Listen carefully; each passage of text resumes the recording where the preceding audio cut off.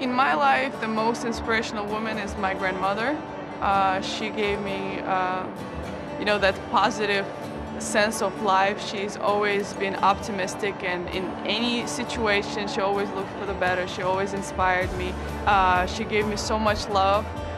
When I was a kid, she raised me, and with my mother, of course. But I don't know, I owe everything to her. I love her very much, and she's my dearest person. Well, I can't pick one. There's two, my mother and my wife.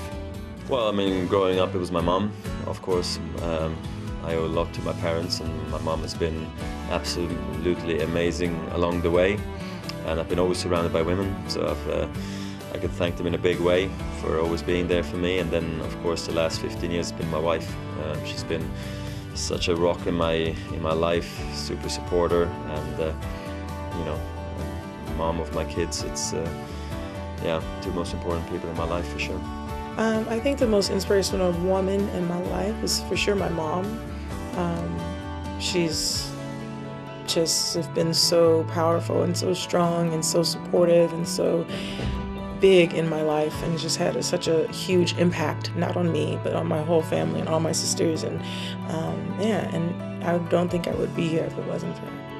My mom is definitely the most inspiring woman to me, the most influential woman to me, and probably the one that definitely takes the most credit for me being where I am today. She was waking up with me at 5 a.m., making me breakfast so I could go practice at 5:30. She was leaving work to pick me up at a high school and elementary school to drive me to tennis, rather than taking her own lunch break. She was doing all these things just out of a sort of silly dream that an 8-year-old and a 9-year-old had at that moment. I think, say, Martina.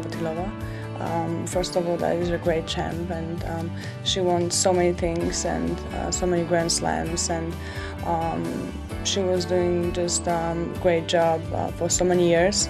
And I think off the court as well, that she is still very great person that you can talk to, and with whole experience on and off the court. So definitely say Martina.